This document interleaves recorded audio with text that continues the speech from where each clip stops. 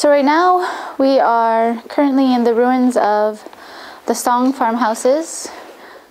This structure we see around us is actually an old farmhouse that was covered in 1104 by the Hekla eruption. This farmhouse was actually part of a farm village that the first settlers of Iceland formed when they arrived here.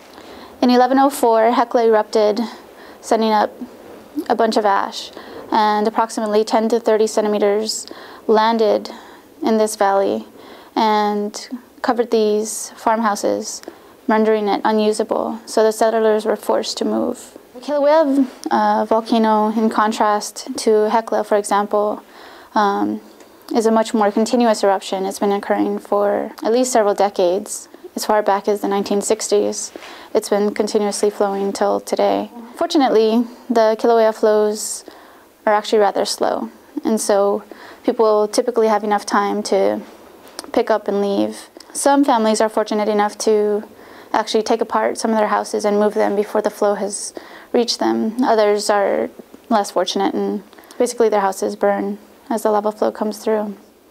So in Hawaii, you typically don't see ash fall out from an eruption.